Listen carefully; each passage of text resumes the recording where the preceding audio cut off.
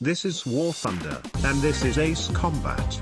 Both games let you fly jets like the F-14, but apart from that, they don't have a lot in common. In this video I will compare War Thunder with Ace Combat 7, and highlight the differences in price, graphics, realism and planes. First of all, it's important to know that War Thunder also includes tanks and boats, even though no one cares about naval battles. Seriously, who plays that shit? But Ace Combat only has Gen 3, 4 and 5 jets.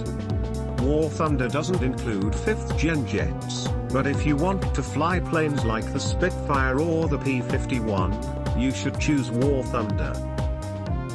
Even though War Thunder includes more planes than Ace Combat, you might still prefer Ace Combat. In Ace Combat your starter plane is the F-16, whereas in War Thunder you need to grind the game for months or even years to get the same plane. Ace Combat has a tech tree system somewhat similar to that of War Thunder, but it's a lot easier to grind and you'll be able to fly an F-22 in no time.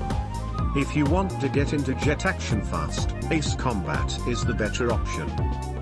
It's true that these games share some planes, but you can't compare Ace Combat's F-16 to War Thunder's F-16. War Thunder does a very good job at simulating the physics associated with flying a jet plane, which makes it a lot more realistic. In Ace Combat you'll be able to do stuff you would never be able to do in a real plane. Most people prefer the realism of War Thunder. About the graphics, both games look good in their own way, but in my experience Ace Combat looks better on lower-end PCs or laptops. To make War Thunder look good you need better PC specs, but Ace Combat looks quite good with slightly lower resolution but cooler visual effects. Now, onto the most important differences. War Thunder is a multiplayer game. There is no real single-player mode. The game is about killing other players to get better planes. Ace Combat has an awesome campaign with an awesome story. I promised his granddaughters that his efforts were not in vain, that it could end this terrible war. But in the end, it only caused more chaos and despair. We were responsible for all this damage, all this tragedy.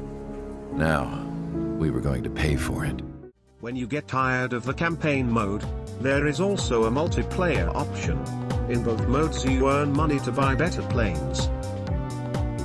Now, the price. War Thunder is free to play. But one might say that the game isn't really free, because you need to pay money to have an enjoyable experience.